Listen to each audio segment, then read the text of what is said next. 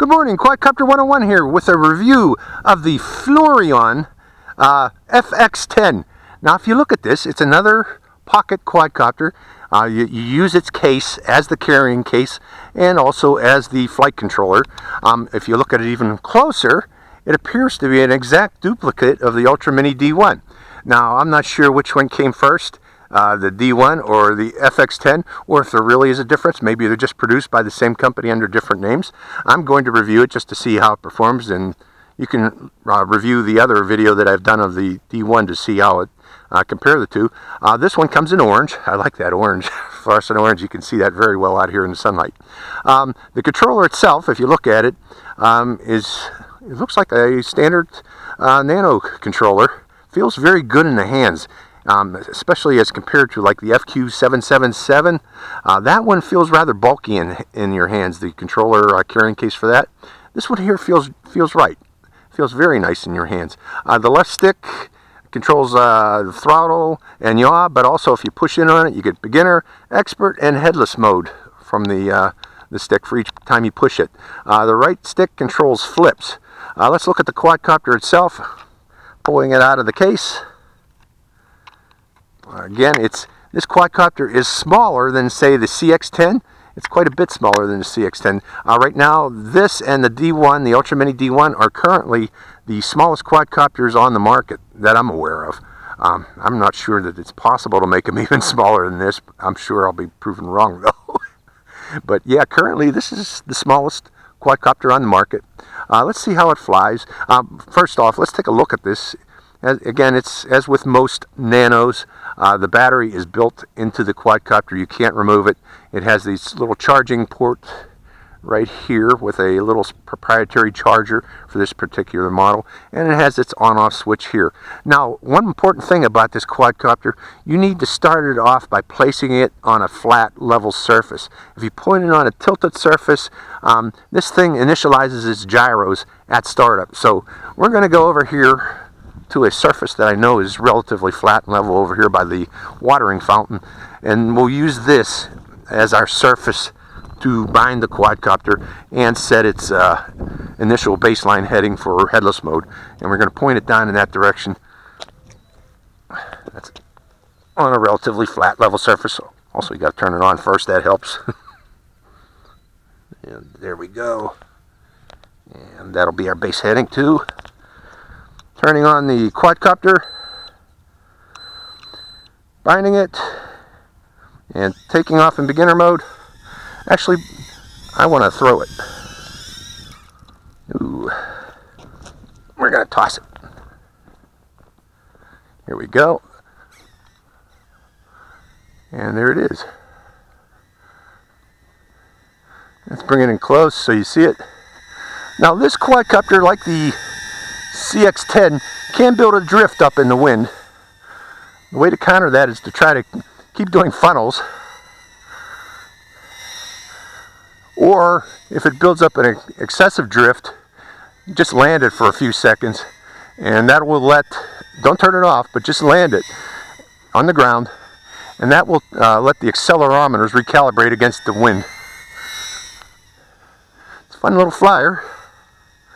Okay, let's do a flip. It does cheater flips like the D1.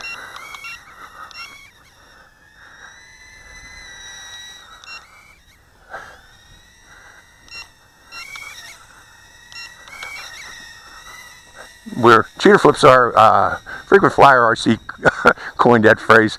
But what that means is the quadcopter goes upward before doing the flip, so it doesn't come down and hit the ground after the flip.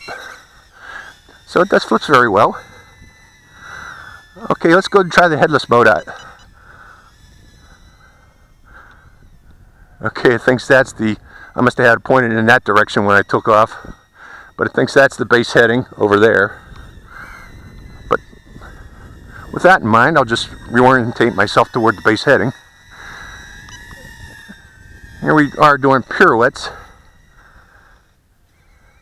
Okay, the wind's picking up on this. Coming out of headless mode.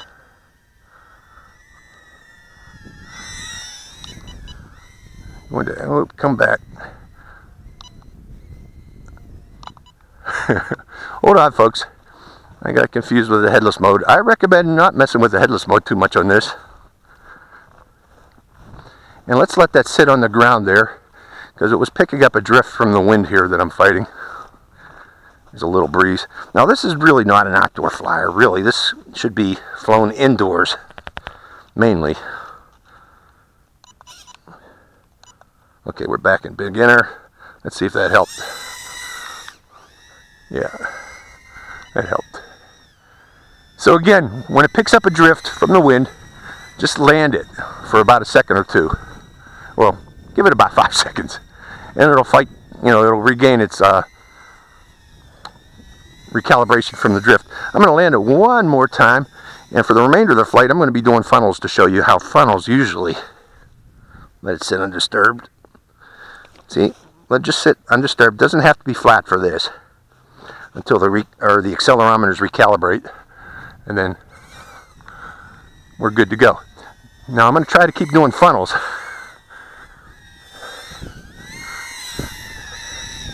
That wind is picking up.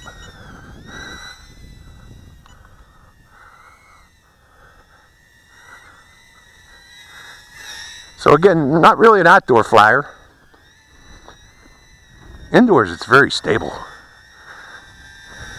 But outdoors it has a problem with wind. And you'd expect that for something this size. Okay, let me get my thumbnail here.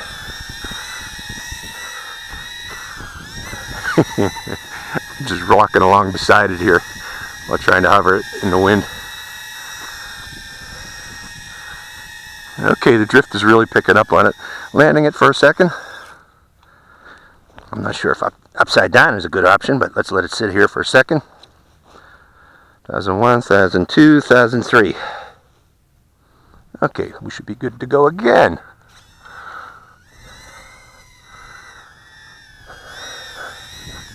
But again, this is the FX10 from Floureon. Mainly an indoor flyer, as you can see. Outdoors it has to be really a light breeze. Indoors, very nice and stable. Relatively good flight time on it. And right now that drift is so much that I really can't fight the wind. I'm having a hard time fighting the breeze. I'm at full pitch, if you can see, by the way. But you can also see it's a relatively stable flyer. For Steve C, if he's still out there. Well, that wasn't really hands off. But I'm going to fly this. Let's land it and see if landing it will help. I still got flight time on it. Hold on, folks. We're going to rebind it one more time on a flat surface. Okay, this time I'm going to set the heading that way.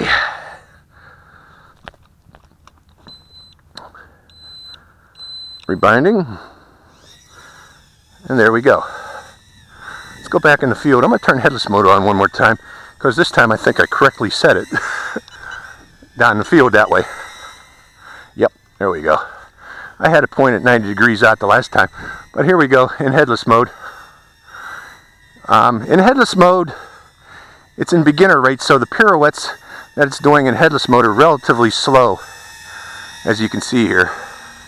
But that is forward, that is back, and that is the end of the battery.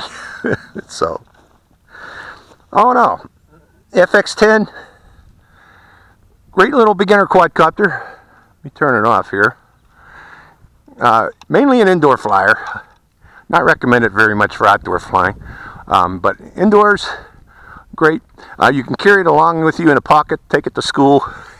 If you've got a nice low wind area at school, you can fly it at school easily. Quadcopter 101, I hope you enjoyed the flight. Quadcopter 101, signing out.